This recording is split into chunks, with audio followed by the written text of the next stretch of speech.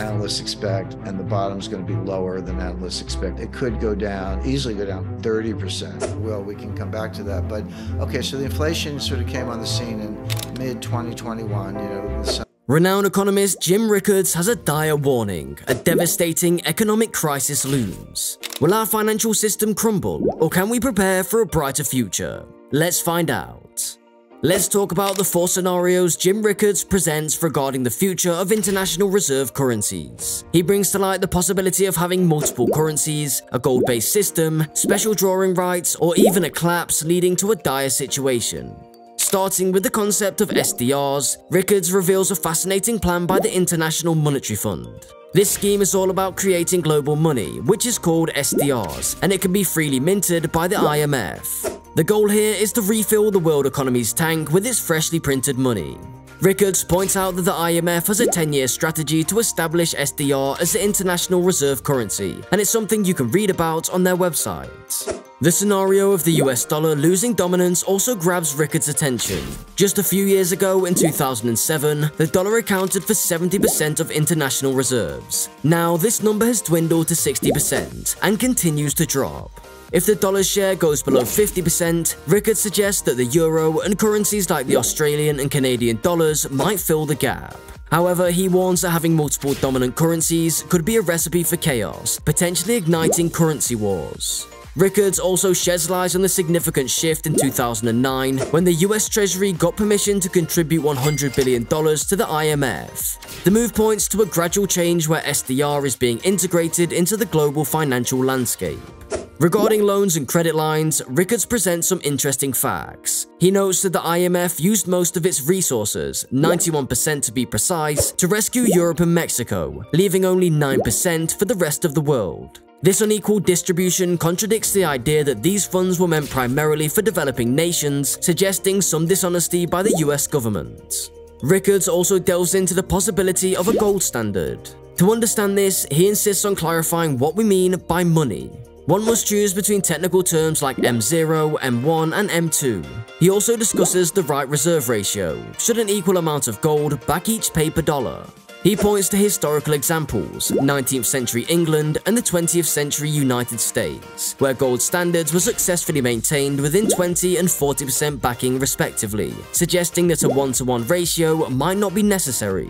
Finally, Rickards warns of a possible collapse of the confidence in the US dollar, which would trigger a crisis in the entire international monetary system. This is not a doomsday prophecy, as we've already witnessed 3 such collapses in the 20th century. Such a scenario wouldn't lead us back to a primitive era, but it would necessitate renegotiation among the major financial powers to redefine the rules of the game. In such times of impending economic crisis, Rickards urges us to think ahead and prepare for these possible futures. If we talk about a world that uses gold to back up its currency, we should consider what Jim Rickards says. For one, he points out the United States couldn't adopt this system solo. He warns that it would make other world currencies less appealing, which would cause a severe drop in general price levels or deflation. It's like returning to 1925 when Winston Churchill made a similar mistake. Rickards also underlines the importance of who has the most gold. The European monetary system countries hold about 10,000 tons of the shiny stuff. The US comes in second with around 8,000 tons, and the IMF has around 3,000 tons. Then there's China. No one knows for sure how much gold they have, but Rickards thinks their claim of 1,000 tons might actually be 4 times that, which could give them a strong hand in any talks about a new global monetary system. So, if we were to back every dollar, euro, or yen with gold, how much would gold be worth? Rickards calculates that we would need to see the price of gold hit around $7,000 an ounce to support the amount of money in the world without causing a drop in general price levels. This calculation assumes that we'd only need gold to back up 40% of all the money. Finally, Rickards explores a scenario that he believes is most likely to happen: an economic meltdown. He thinks that we're likely heading for a big fall because of the wrong policies, delays, and lack of understanding about risk. Once that happens, he expects governments to take emergency action, which might eventually lead to a form of heavy-handed rule after some public disorder. Rickards also talks about the tug-of-war going on between 2 big economic forces, inflation and deflation. He sees deflation, or falling prices, as something that naturally happens during tough times, when people sell assets to pay debts. As prices fall, people must sell more to pay off their debts, creating a cycle until prices hit rock bottom. But simultaneously, he sees inflation or rising prices happening because of government policies. In his view, these two forces could cancel each other out, creating a sort of economic standoff. Jim Rickards offers us a glimpse of the future of international reserve currencies. He outlines 4 possible situations that may unfold, including a world with multiple dominant currencies, a return to the gold standard, a world with special drawing rights, or total economic meltdown.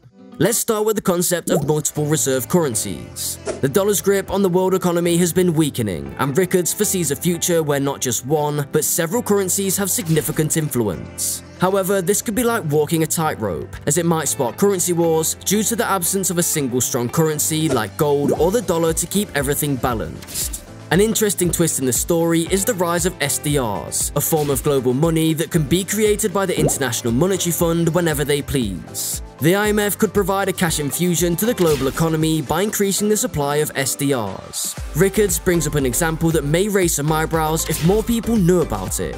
The US Treasury gave a hefty amount of money to the IMF, which was primarily used to bail out Europe. Next on the list is the possibility of going back to the gold standard. This would involve tying paper money to gold, but the idea raises a few questions. How do we define money? How much gold should we have to back up the paper money? Which countries are going to be a part of this system?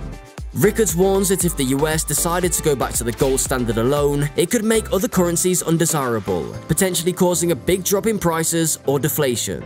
Lastly, Rickards paints a bleak picture of an economic collapse, which he considers the most likely scenario. He believes this might happen due to a mixture of denial, procrastination, misunderstanding of risks, and misguided policies. If such a crisis did occur, the reaction could involve heavy-handed government action, and might even lead to the form of authoritarian rule after social unrest. Rickards also gives an interesting explanation about how money works. He talks about the quantity theory of money, which says that the amount of money and how quickly it is spent equals the price level and the amount of goods and services. But here's the catch. If people aren't spending money, even a huge amount of money wouldn't do much for the economy. In Rickards' words, even if you multiply $3 trillion by 0, if no one is spending, you still end up with 0. Let's break down what economist Jim Rickards is saying. Our economy is stuck in a tug-of-war. One side, we've got falling prices or deflation, which naturally happens when the economy is down and people are paying off their debts. On the other side, we have rising prices or inflation, which is created intentionally by government policies. These two forces are cancelling each other out, but this situation is volatile and could quickly tilt in either direction. Then there's the speed of money, which is like a game of hot potato. The quicker the money changes hands, the healthier the economy. But the economy can slow down if people start holding on to their money.